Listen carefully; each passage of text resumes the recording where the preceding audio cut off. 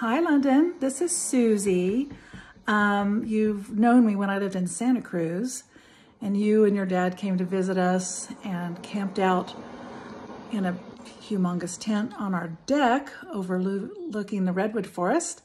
Hey, I wore my Toki necklace in honor of you for this. So now I live in Placerville, and it's about an hour away from Lake Tahoe, and it's super beautiful, but there's no ocean here. So I made my master bedroom into an ocean sanctuary where I got my navy blue wall I always wanted, and I have my Toki framed that Melanie did for the Totem Pole Journey, and I have all Rachel's paintings in here, and I have really cool drawing a friend of ours made with Toki in her heart years ago. So I enjoy being in this room. I turn on my ocean sounds and pretend I have an ocean. Anyway, look at this beautiful gourd I found in an art gallery down here. This is a really neat art town. You and your family need to come visit me here. I have a backyard here that's gorgeous, and I have my first garden ever that Rachel came in and put in for me. And it's all organic, it's all heirloom, it's amazing. And I've become quite the pioneer mountain woman up here. I'm changing my name to Caroline of Little House on the Prairie because I've had a bear in my yard. I had to get a bear trash can.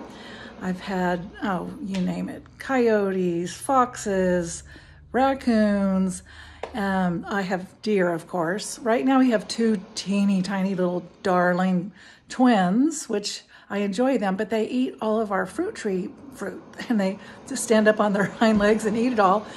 But the thing I'm the most proud of is I have won the battle against the rats. The people before us had chickens in the chicken coop, which I don't have yet. But that brought in the rats, and I bought a special Mondo machine, and that doesn't harm them. I mean, it hurts them, it kills them, but it doesn't hurt. It's instant, and that way there's no poison or anything like that for the environment. So anyway, please come visit. I have a saltwater pool, so I also pretend that's my ocean. So anyway, I'm happy to be a part of this video. I'm so proud of you that you're turning 15. You're gorgeous. I think we met you when you were around 9 or 10 at that conference. I can't remember the name of it, on Friday Harbor, and when one of the places you were a speaker.